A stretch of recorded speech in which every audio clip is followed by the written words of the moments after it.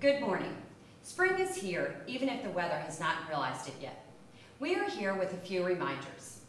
Please keep in mind about the dress code as determined by our school board.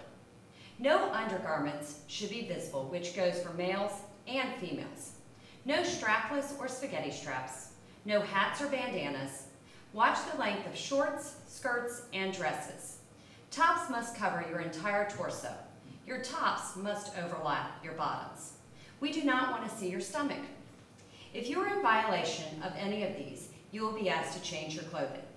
So make sure that your clothing is appropriate for school. Keep weekend and beach wear for the weekends and your beach trips.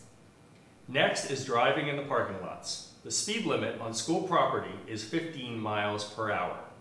Do not drive through the bus lane after school when buses are still present. Please be aware of people crossing the street, and you must stop for pedestrians.